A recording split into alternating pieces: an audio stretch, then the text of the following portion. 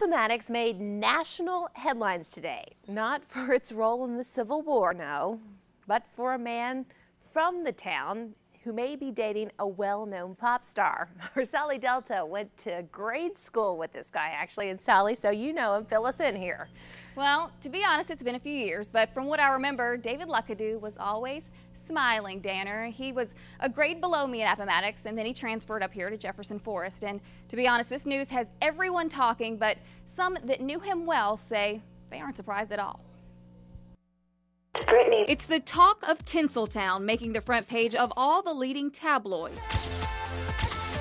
They're calling him a regular guy or an average Joe, but to those who know him, David Lucado is anything but ordinary. He's a good guy. He's crazy. Full of charm and charisma. Definitely a Lucado. It's just part of the Lucado gene. He can say that because he's a Lucado too. Adam Lucado is David's cousin. They grew up together.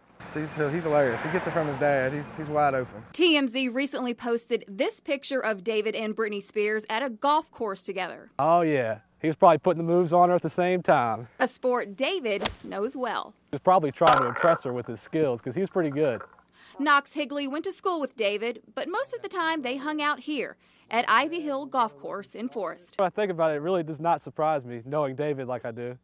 He was not scared to do anything, including apparently dating Britney Spears. Getting all this media attention can be kind of scary, but Knox says if anyone can handle it, it's this guy. I couldn't think of a better person for her. I mean, he's a good guy, he really is.